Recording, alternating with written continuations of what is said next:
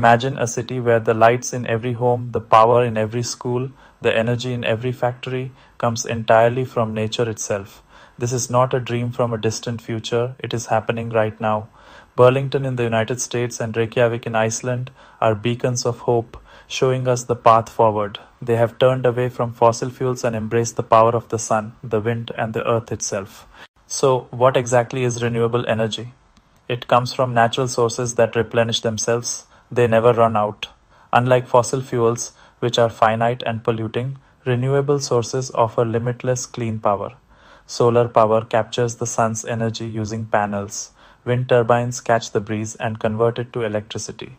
Hydropower uses flowing water to generate clean energy. And geothermal taps the Earth's natural heat from deep underground.